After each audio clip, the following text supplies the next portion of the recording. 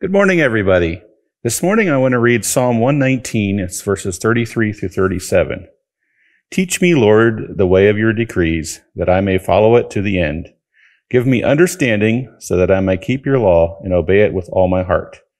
Direct me in the path of your commands, for there I will find delight. Turn my heart toward your statutes and not toward selfish gain. Turn my eyes away from worthless things. Preserve my life according to your word. For the past few months, I felt God's calling to share a difficult subject for me. I was planning just to write it up to share it with my sons, but when I shared it with Pastor Bullard, he asked me to share it here. And I've learned when you say yes to God, you better have your seatbelt on because it can be quite a ride. I want to tell you a story about a man that I met that helped turn me back to God. But the interesting thing is I don't know the man's name. I never talked to him. I probably saw him for less than 2 or 3 minutes, and I don't think he ever knew who I was either. But to get to that point, I'm going to have to tell you how I got there and how I met him. I grew up what some would probably call Amish or Mennonite. We had black cars, no television, no radios, no musical instruments. I had to wear suspenders and drab clothes, a button-down shirt. My mom and sisters wore a cap on their head and homemade dresses. And when I was 2, we moved to a very, very rural part of West Virginia and went to a little one-room school, 8 grades in one room. And that's what my earliest memories really are. When I was 9, I was probably had 2 brothers, lived in this little house up in the mountains, and at night I would hear a voice calling me. It would say, "Jens, follow me." And I didn't know what it was. This went on for about a week. I even asked my brothers, "Do you hear that?" They're like, "No, I don't hear anything." So kind of reminds me of 1 Samuel 3:10. And the Lord came and stood calling at other times, "Samuel, Samuel." And Samuel said, "Speak, for your servant hears." Well, I didn't know what it was. So I went to my parents and told them what was happening. And they said, "Oh, that's God talking to you. He wants you to live for him." So they explained the plan of salvation to me. And I gave my life to him. And I was very, very happy. I remember telling my younger sister about it the next day, and she was too young to understand, but I just had to tell somebody. So I asked my parents, "What do I do next?" And they said, "Read the Bible. God gives you the instructions." So I was very excited about this, and I started reading from Matthew and read through the Bible. And when I came to Acts 2:38, it says, "Peter replied, 'Repent and be baptized, every one of you, in the name of Jesus Christ for the forgiveness of your sins, and you will receive the gift of the Holy Spirit.'" So I realized that the next step was to be baptized. And I was excited about this. So I went to my parents and showed them the scripture.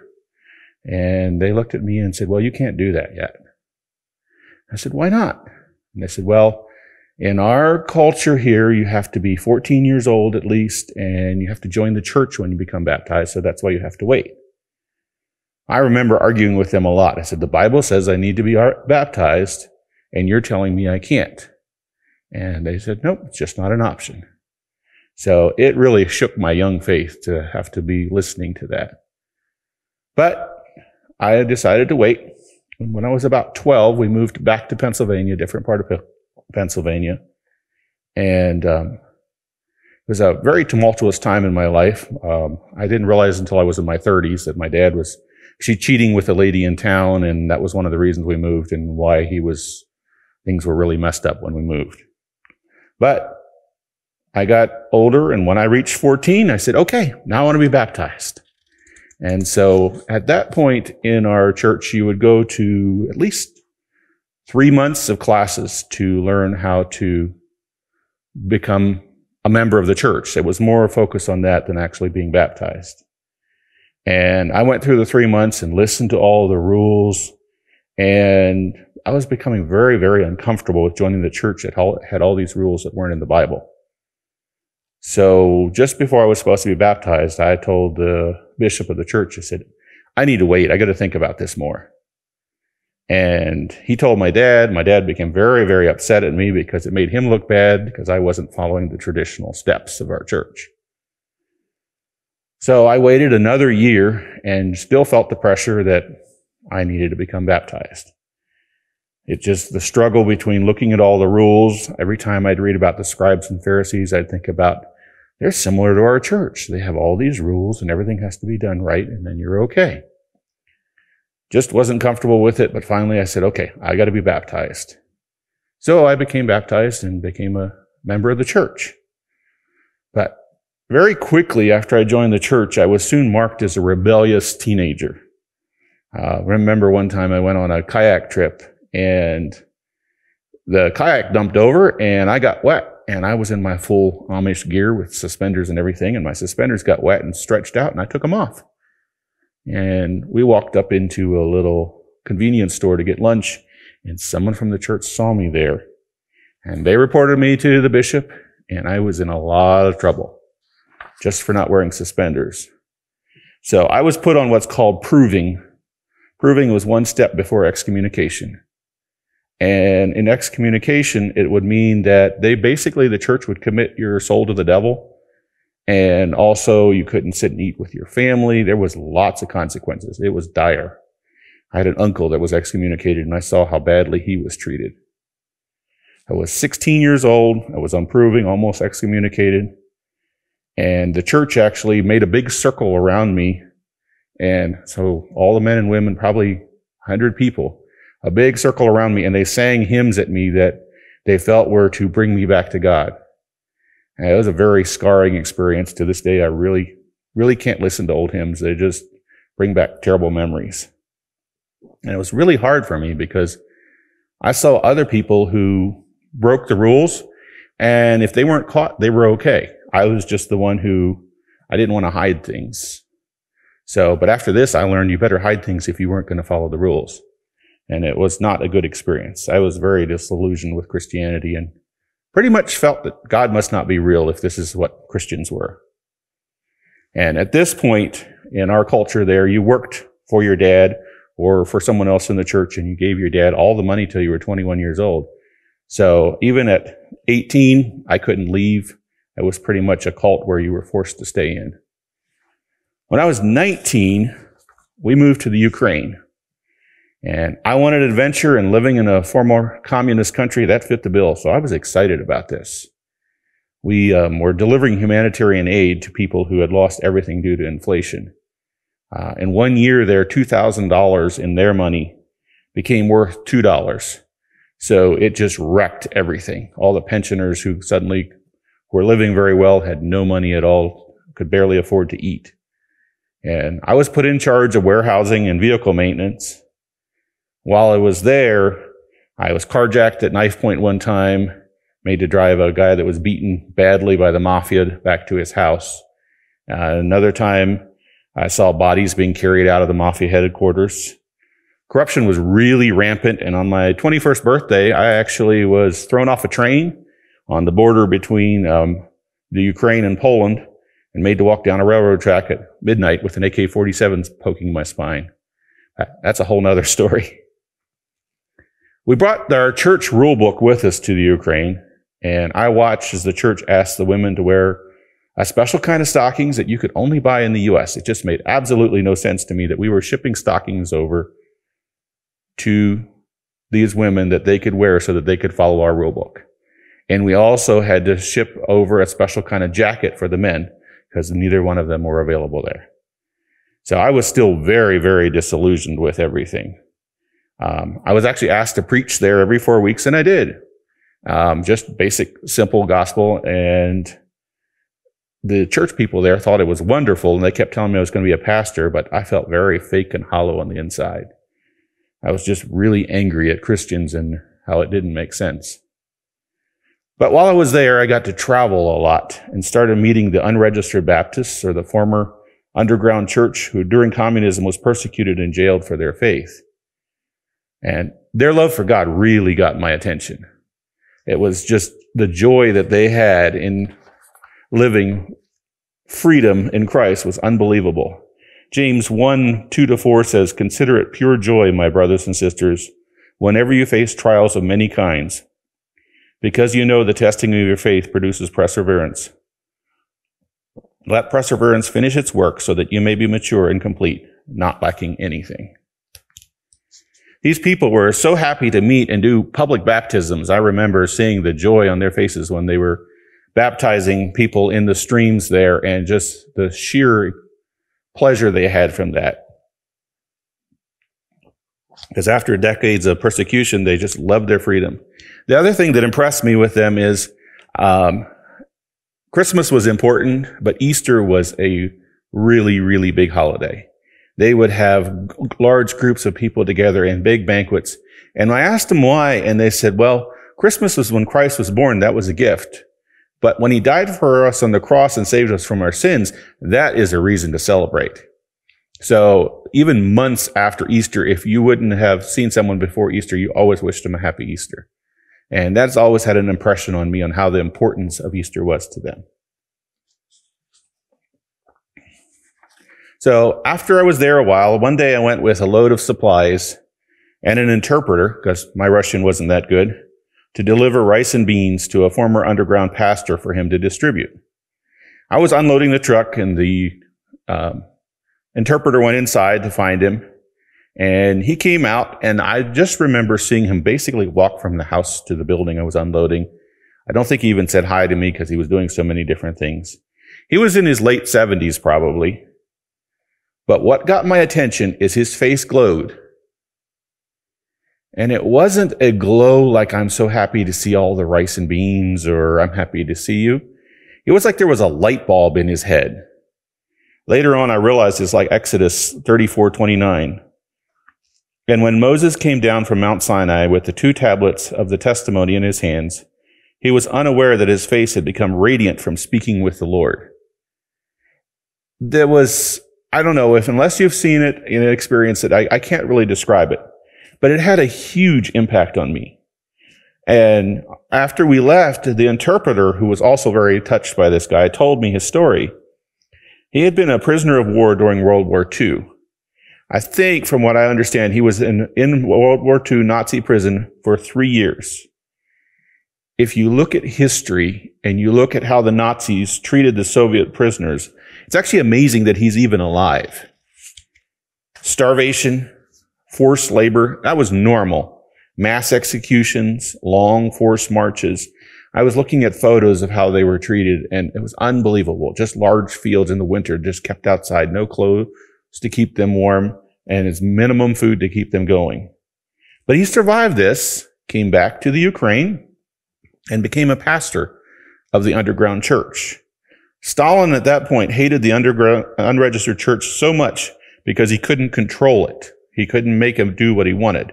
The Orthodox Church was fine because the leaders were all part of the Communist Party, but these people weren't. So since he wouldn't give up his faith, this man was imprisoned for being a pastor, and he was sent to Siberia for 10 years. Now here's the part that I still struggle with understanding. He told the interpreter that German prisons were like heaven compared to Soviet prisons. So I'm thinking about this. Starvation, forced labor, mass executions, long forced marches were like heaven compared to the Siberian gulags. It's just really, really hard to imagine. And 10 years of that. The little bit of research I can find, because the Soviets worked very, very hard on hiding these prisons and how they were treated, then the information, it's unspeakable. You can't even imagine it. So after 10 years, he was finally released, but he still wouldn't give up being a Christian. So the secret police would visit him every week and beat he and his wife. Their children would actually come down in the morning to find their parents in pools of blood on the floor. After a while, when that wasn't working, what they would do is they would make them lie on their stomachs, bend their knees up, and they would beat them on the bottom of their feet. Because then if there was not evidence to the world around them, they were being beaten, but it was still incredibly painful and made it hard for them to walk. And this continued most of the rest of his life because they were trying to get him to give up his Christianity and being a pastor. So the rest of the trip home with that interpreter, after hearing that story, I was really quiet because it really, really shook me. If God was so real to this man that he could live through this and still radiate his love, Christianity had to be real. And after thinking about it a lot, I rededicated my life to God again and worked in finding his will for me. All because of the story of this man and all he went through. And just seeing, like I said, his face glowed.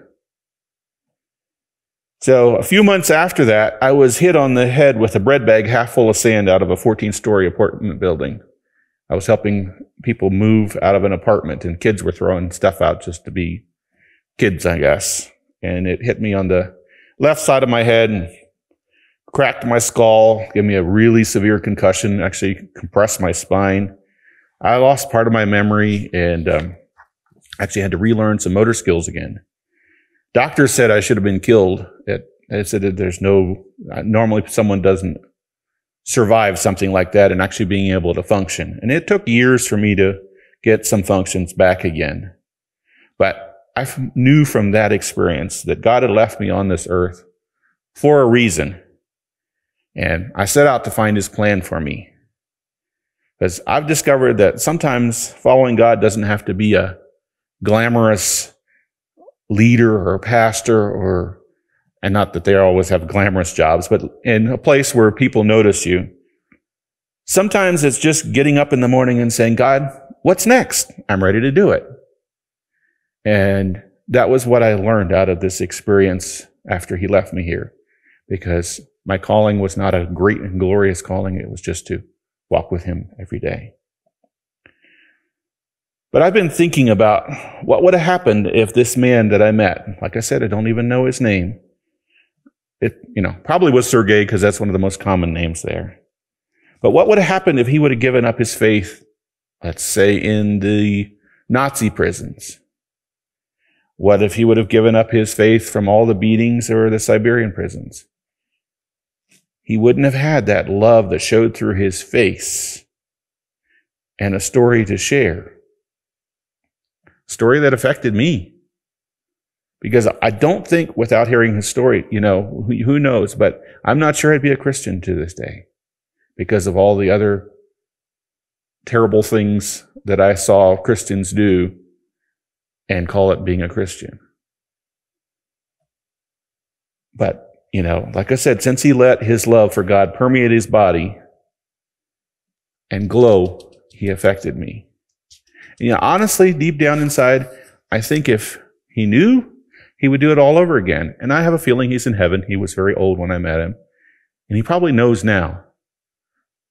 But this is my challenge, and it honestly scares me to think about it. Would I spend my life in prison or get weekly beatings or other hardships to bring a life to Christ? And a lot of us would like to think, yes, we'd do that. If we could see people coming to Christ because of all we're going through, we'd be willing to do that. And I hope so. And I like to think I would. But here's the harder part. What if I never knew that it would change a life? Would I be willing to do it anyway just because of my love to God? Because this man's hardships turned him to the closest thing to Jesus I've ever seen. What am I letting my really small hardships do? Because when I study the world and how it works and how amazing how many things take pressure, storms, and other hardships to become beautiful.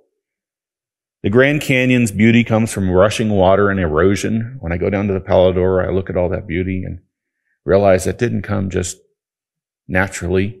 I mean, yes, naturally, but there was torrents of water moving through there. There was wind forming those things, and it wasn't easy on that. Without friction, we don't see beauty. Diamonds come from extreme pressure. A sword can't be made without heat and beating with a hammer. And often as Christians, we cannot be who God needs us to be without shaping and heat. Here in the U.S., as Christians, we often think a good Christian is going to be a successful person, has a nice house, a successful career, tithes generously from their largesse of funds, and is active in the church. And these are often held up as pillars in the church, and I'm not knocking that. But what about the person who has lost loved ones, lost jobs, been bankrupt, and generally not successful? Does God allow that so that they can become out a stronger Christian? Sometimes I think God allows trials just to strengthen us. And I'm pretty sure that he does. Because when we look through the Bible and we look to see how the many times when we look at Job and how it made his relationship stronger with God, it's amazing how he creates our path. We're going through really interesting times right now as a world right now. We've seen what tyrant leaders do when they get a little bit of power with the pandemic going on. A lot of us had our jobs or businesses affected by the pandemic. And as we're going through this, my challenge is, can we embrace the challenge of what God has for us? Can we let it turn us into the men God needs us to affect this world? So I want to close with this verse, Romans 8:28. And we know that in all things God works for the good of those who love him, who have been called according to his purpose. So when we embrace that God's purpose is good no matter what it seems like, it will be much easier to let his light shine through our lives. I'm going to close in prayer. Dear God, I just thank you for the trials. It's makes me afraid to say that sometimes, but you form our lives into what you want us to be by allowing trials in our lives. And I just pray for all those Christians around the world who are going through trials and being persecuted for their faith. And I also pray for us here, that we don't let those little things stop us from sharing your love, but that the world around us can see your love. And that you would help us to remember that even if we don't see how it affects other people, that your love needs to shine constantly through our lives. Let's call this in your name. Amen.